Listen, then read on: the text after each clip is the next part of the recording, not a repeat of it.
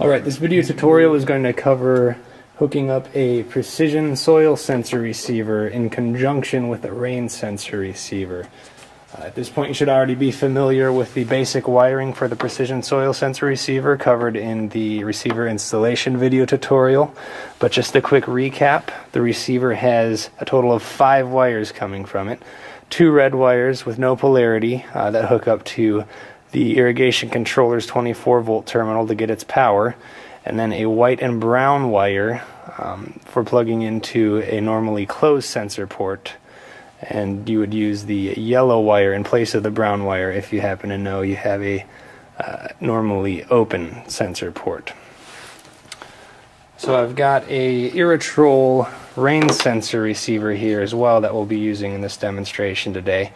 And the concept is we'll be hooking these up in series, meaning we'll wire one of these 2 wires into the controller and then wire one of these 2 wires into the controller as well and hook the remaining 2 wires together.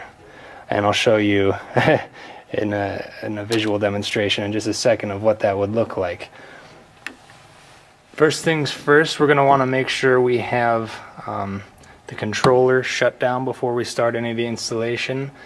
And before we actually hook up any of the sensor wires, you're going to want to make sure you have both of the red wires coming from the rain sensor receiver as well as the precision soil sensor receiver hooked up to the 24-volt terminal. So you can see here, in the interest of time, I've already got it set up for us. This is one red wire coming from the rain sensor receiver and another red wire coming from the precision soil sensor receiver, both hooked into this terminal here, and then the remaining red wire from the rain sensor and the remaining red wire from the precision soil sensor hooked up into this other 24-volt terminal over here. So now that we've got the red wires hooked up, the next step is going to be to remove the jumper from the sensor terminal on the controller.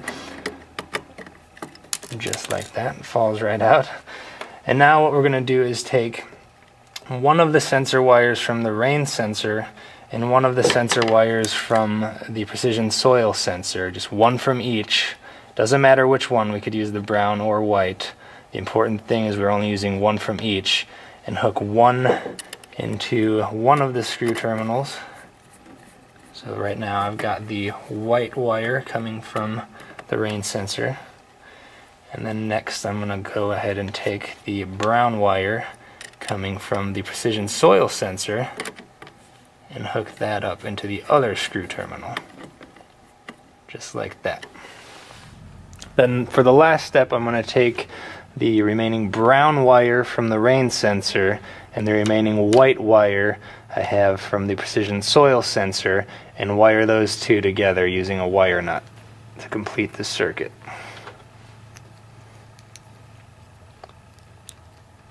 Just like that.